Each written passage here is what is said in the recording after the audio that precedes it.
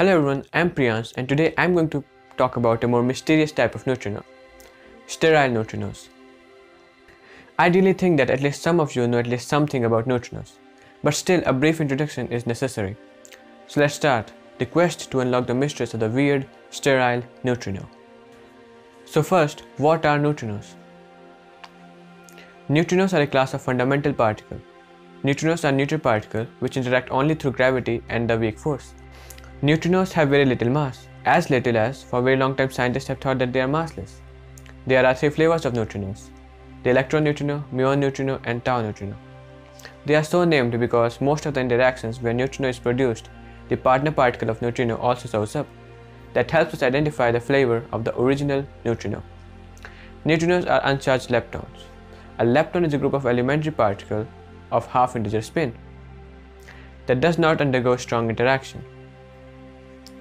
As I said, neutrinos only interact with gravity and the weak force. Because of this, it is very hard to detect neutrinos. About 3 million billion solar neutrinos enter every square meter of Earth's surface and pass out to the other side unimpeded. Okay, so what are sterile neutrinos? Sterile neutrinos are also neutrinos, but they do not even interact through the weak force. They interact only through gravity. How does that happen?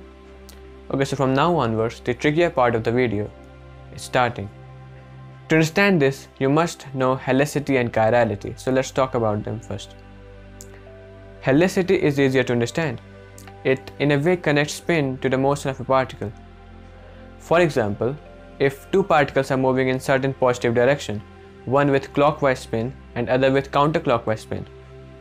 Remember that particle spin does not really mean that the particle is actually spinning, but this analogy works for forming a picture in our mind. So the helicity of a particle with clockwise spin is right-handed, and with counterclockwise spin, the helicity is left-handed. Helicity depends upon the reference frame of the observer.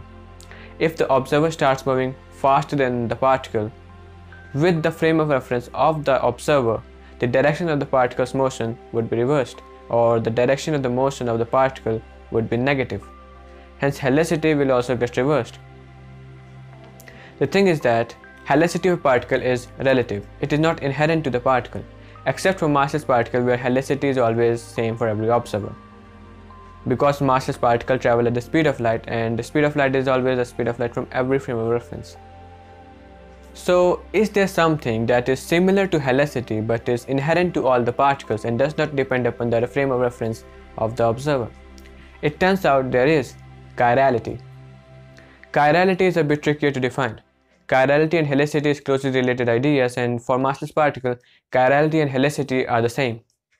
Chirality can also be left-handed or right-handed, but it is an inherent property of the particle itself. To understand it, let's take the case of an electron, which is a spin-half particle. That means it needs to rotate 720 degrees or 2 full 360-degree rotation to come back to their original quantum state. So if you rotate the electron to 360 degrees, the electron will not reach its original quantum state. It reaches the negative of the original quantum state. And all of this can be visualized to be happening on a complex plane. So the path the electron chooses to reach the quantum state defines its chirality. If it goes one way, it's the right-handed chiral electron. If it goes the other, it is the left chiral electron. The broader meaning of this has to do with the phase of the wave function of the electron.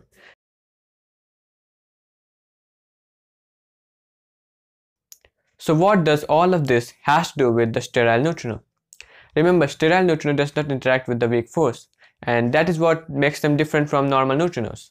So why they does not interact with the weak force has to do with the chirality of the neutrinos. So a rather abstract feature of the standard model is that it is a chiral theory. That means in the standard model, right chiral particle behaves differently than the left chiral particles. In particular, the weak force only interacts to left chiral or left-handed matter particles and right chiral or right-handed antimatter particles. This is a kind of parity violation. So for example, weak force only interacts through left chiral or handed electrons and does not interact through right chiral or handed electrons. It turns out it does so because left chiral matter particles and right chiral antimatter particles contain an additional charge, weak hypercharge in it. It is identical to electrical charge, but it works for weak force, not for the electromagnetic force. Because of this, Weak force only interacts with left-handed particles and right-handed antimatter particles. Particles can change their chirality. So for example, a left chiral particle can change its chirality and become right chiral. But in this process, the weak hypercharge that the left chiral particle contained would have to be released, and the newly formed right chiral particle will not contain any weak hypercharge.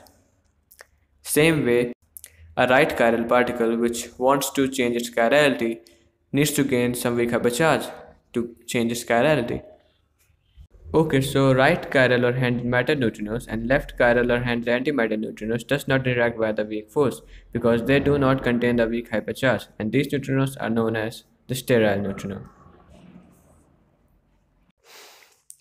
Till date, there is no conclusive evidence that such a particle exists. Experiments have shown mixed results, but if such a particle truly exists, it will be quite remarkable to detect it. Till date, sterile neutrinos remains a hypothetical particle. Thanks for watching.